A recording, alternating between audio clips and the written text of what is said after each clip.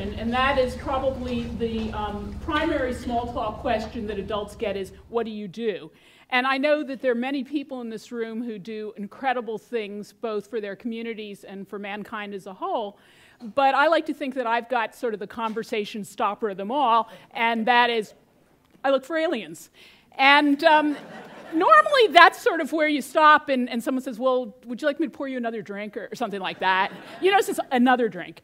And instead today, what I think I'll do is, to my 500 close friends here, reveal the secrets of how you actually do this. And so let me take you a little bit beyond Santa Cruz and beyond planet Earth to see what else we can find.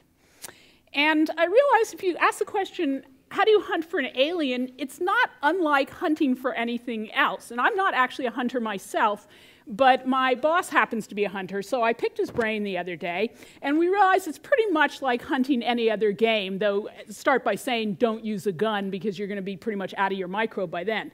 So if you're hunting for something like, you know, any sort of large charismatic mammal, the first thing you have to do is plan for your trip. There's a whole lot of preparation work, and that's most of what we do. You actually have to go to your location. Once you get there, you have to set up camp and do a little reconnaissance and decide where you're going to go and, you know, sneak up on them. You have the actual hunt, and then you get to go home with your game if you're lucky. So let's try this in the astrobiology realm, hunting basics. So before the trip, as I said, there's a whole lot of prep work, and that's mostly where we are at this point. And so we'll start to look at some of these questions. And this may sound really trivial if you were a big game hunter, but the first question really is, what are you going to hunt? And that is not at all trivial if you're looking for a real alien. The first thing you have to ask is, what is life? I mean, how do you even know if you find it? So I'm going to start with Da Vinci, who gave a great definition for life several centuries ago. He gave a definition, actually not for life. In fairness, it was for water, but it gives a really nice analogy. He said water is sometimes sharp, sometimes strong, sometimes acid, sometimes bitter, sometimes sweet, sometimes thick, sometimes thin, and so on and so forth. You get the idea. It's a description of water. The way we define water today is very simple. Water is H2O.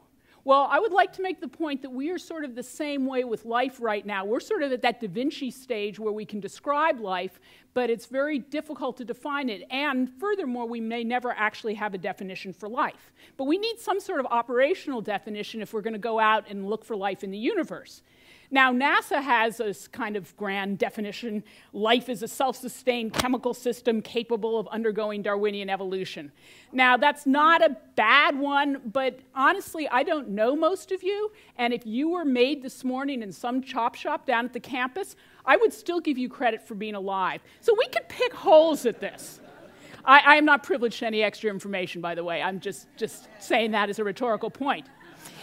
There's the other possibility, and that is, you know, we'll know it when we see it. And so we sort of have to hope a little bit on those. But I can at least give you a little information about what it's likely to be made of in a moment. But the next thing you have to do once you decide what you want to hunt, and this is all important, is you have to raise some funds for this. Now, in the astrobiology business, you may need to raise funds in all different currencies, and it's going to be a whole lot more than you're going to need to drive a van out to Wyoming. You're going to need to raise lots and lots of money, and fortunately, we have a couple of major space agencies interested. We do have some private individuals and so on. There's the last pound coming in at the top. You also need a hunter's license. Now, we don't actually go to some bureau and say, you know, I would like a license to hunt Martians. But you do have to be very careful about where you go. And for that, at NASA, we have a planetary protection officer. The moment it's my colleague Cassie Conley, and her motto is all the planets, all the time.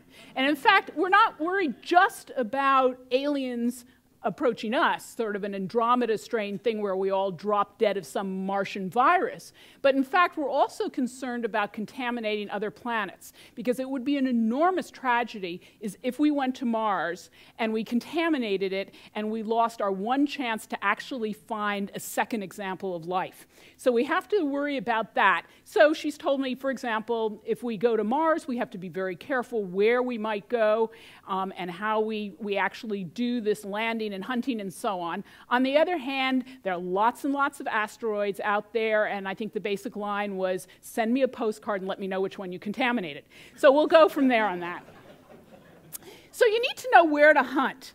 And this is tied in with what you're expecting to find there. And I said here, find me some carbon. I think you can make a very, very strong argument that anywhere you're going to find life, not just in our own solar system, but in our galaxy and in the universe as a whole, it's going to be based on carbon. And not just any carbon, but what's called organic carbon. So it doesn't count if you have a pencil, and it doesn't count if you have a diamond ring. But virtually every other form of carbon would count. Carbon does all sorts of very, very cool chemistry. So there you go. I found you some carbon, and I know there are people in the room thinking silicon. And yes, silicon can do some interesting things, and there are days that I feel like my computer's alive. But in fact, the first form of life is likely to be based on carbon.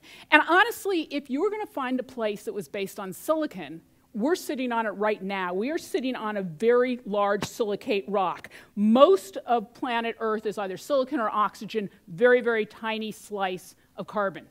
The next thing we need is some kind of solvent, and for that, we use water in our own bodies. All planet Earth uses water, and it's a possibility of some other things, but water is a really great idea.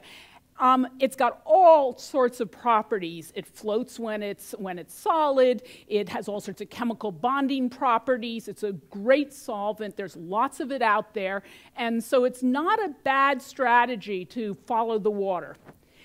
In fact, here's a picture of a solar system starting to form. It's sort of like a photograph of our own solar system 4.6 billion years ago, although I understand that Kodak even was in its infancy 4.6 billion years ago. So that's actually someone else's solar system. But it gives you an idea, and you can see this light blue ring of water vapor that eventually become a cometary disk, just like we have here. So lots of it out there. And also we need time. People say we need lots and lots of time for life to evolve. Why do they think that? Because life is complex. No more than that, there's no sort of grand equation. We don't know. So it may be that once we find the secret for creating life, it'll turn out to be a long 3-day holiday weekend. What did you do? I went to the beach. What did you do? Well, I made life during the weekend. We don't know. But we have this idea. It takes a lot of time. And we have this idea because it took, we think, at least a billion years, half a billion to a billion years for life to arise on the Earth, because that's when we start to see it. We may have it much earlier, and we just haven't found it yet. That's a long time. But again, we only had one narrative, and can you imagine if you had only read one book in your entire life, and you then made grand generalizations about all literature? That would be incredibly naive, and that would be the same thing here, because we only have this one narrative, and that's life on planet Earth. So even with the water and carbon bit, there are a whole lot of places that we can go, even on our own solar system. Venus at one point had a good water inventory, just like planet Earth. What happened is there was a runaway greenhouse, a lesson to us on planet Earth, and water is a great greenhouse gas. It's possible that life arose on Venus and went into the clouds. The next planet, Earth, we know is infested with life. If you don't believe me, look around the room. The next planet, Mars, is sort of the opposite of Venus in that it's small, and it lost a lot of its atmosphere, but we have a lot of evidence that there was liquid water on the surface. Great place for a potential life form, certainly in the past, possibly even today. Then once you move out, Ceres, oddly enough, has just hit our radar screen. It's the largest object in the asteroid belt, and it looks like it's ice-covered with potentially liquid water beneath the surface. So if we want to go ahead and rearrange the solar system, as has been suggested recently, that's the guy I want to bag and bring in. Europa is a similar sort of situation. This is another moon. This is a moon of Jupiter, and it's also ice-covered, and it also, we think, has a liquid water ocean beneath this shell. You go out to Saturn. Titan is a moon of Saturn that's covered not with liquid water this time, but with organic carbon, this kind of carbon that makes life. And we know there's water there because it forms rocks. So if you can heat it up enough, you've got the liquid water and the organic carbon. So big questions on Titan. Pluto, even people have suggested Pluto, that thing that used to be called a planet. might have ice with liquid underneath. They're trans-Neptunian objects and so on. We could spend hours on just this alone. So what I'm going to do is just give you one example. We'll go into a little more detail, and that's Enceladus. This is a little tiny moon of Saturn, and it's just come on our radar screen the last few years. It also, as I say, tiny. Here's a picture of it hovering over the United Kingdom. And it's not that we have people in Scotland looking out for Enceladus. This is simply meant as a matter of scale. So it's a tiny moon. You notice right away it's bright white, and there's some discoloration, and this is organic carbon. And even better, Enceladus has this little water spout that's coming out, and so you can see from this thermal map that there's water, and we already have some preliminary evidence of what's in the water, and it's all sorts of compounds that would just warm your heart if you were an organic chemist or a prebiotic chemist. But these are the sort of building blocks that would go towards making life. So there you've got the liquid water and the building blocks. Furthermore, we have an example of life on planet Earth, and we have many organisms on planet Earth that are able to push the extremes for temperature and all sorts of things. So these organisms give us an idea of the minimum envelope for life. So I like to think of them as the Olympians of the biological world. So these are ones that are able to push the physical and the chemical extremes. Here's a photo of one of our field sites from Kenya, and you can see here high temperature with that geyser there, organisms that can live all the way up to 121 degrees centigrade, so way above the boiling temperature of water. pH range from 0 to 12 or so for life at this point. Desiccation, so organisms that can dry up for long periods of time. High salinity, you see these organisms in the salt ponds over the South San Francisco Bay when you fly in, Cargill. Chemical extremes, pressure extremes, extremes in radiation, extremes in oxygen. And I wish I could tell you about all these organisms, but I don't have the time to. But what if there are places out there that would be really cool to look for life, and we don't have an example on planet Earth of an organism that could actually live there? Well, one of the projects that we've done in my lab is look to see whether you could turn to synthetic biology and tweak these organisms that we find on planet Earth to buy you something. So, for example, if 121 degrees is the highest temperature an organism can live on Earth, could we make one that lives at 125 or 130, which would then give us an idea that it's at least possible for life to live in those conditions? So since 2011, I've had an iGEM team, International Genetically Engineered Machine Competition, of these incredibly enthusiastic students from Brown and Stanford University in my lab, and I'll give you an example. This is our 2012 team. Wonderful students, full of beans, lots of energy, very bright and energetic. And one of the projects they did in 2012, and this is over about 4 months, so this is 3 or 4 students over 4 months, is try to specifically do this, to make artificial extremophiles. What I love is with these students, there's always something, a twist to it, so they called this the Hell Cell Project.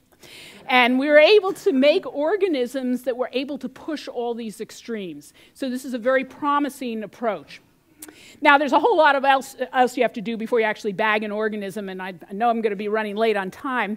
You do need to check your vehicle before the trip, and so on and so forth. Fortunately, we can hand that over to the engineers, and then it's time to go, and you take your little spacecraft and off you go. Once you arrive at a location, if you're lucky enough to go, you need to set up your camp, do reconnaissance, spot the game, and so on. Much of that needs to be done in advance on planet Earth. We do have things up there that will be taking commands from us. We've had rovers and so on. And now it's time, of course, to actually do the hunting.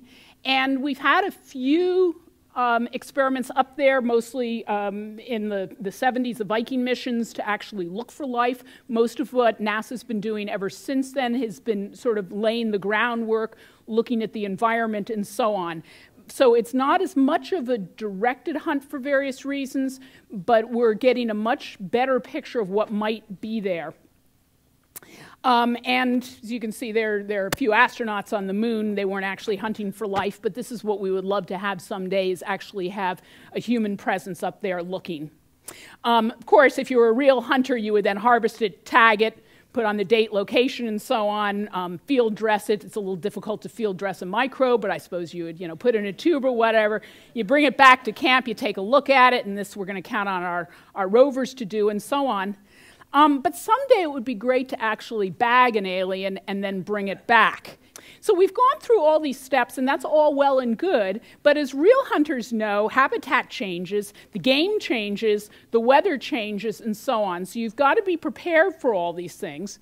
And even worse for us, what if you can't get there at all? We know that there are a lot of extrasolar planets in our galaxy, and no doubt beyond where there might be life, but we're never going to get there. We may be able to send a robotic precursor someday, but this is so far in the distance. But our curiosity is going to get the better of us, so we need to use methods like spectroscopy and get an idea of what the atmosphere might be like to give us an idea whether there might be life. Of course, if you're looking for intelligent life, maybe you'll get a signal. This is not actually an email I got. The address you want to write down is TEDxSantaCruz.com. There was no actual content attached to that email, but that would be fabulous to have in the inbox. What if after all this hunting, someday we come to the realization we really are alone in our solar system, in our galaxy, in our universe? I think this will be a very profound philosophical shift and possibly an ethical shift for our descendants. But the thing is, we may find life within our lifetime, but we will never do the negative. We will never be sure within our lifetime that there is no life out there. Now, I did want to end sort of getting back to some of the other talks today, and perhaps some of you are wondering, why are we even doing this? Because there's certainly a lot of problems on planet Earth. And one of the things that I've done when we've gone to field sites in Kenya, for example, is to go into schools. And so this is a village that we went into outside of Nairobi. And I don't need to tell you, you can just take a look at the picture to get an idea what sort of conditions these kids are under. 2/3 of the ones in the school where I went into were orphans. Let me show you these kids here. Most of them had never touched a book. I can't even tell you what the classrooms were like, but these kids were sitting there listening to me on a day that was a holiday, packed in from about 8 years old to 16. Why? There was one reason, and that is because as humans, we are much more than well-fed sheep. What makes us human is this intellectual curiosity, and the kids were there because of their desire to be part of the greatest achievements of mankind. With that, thank you very much for your time.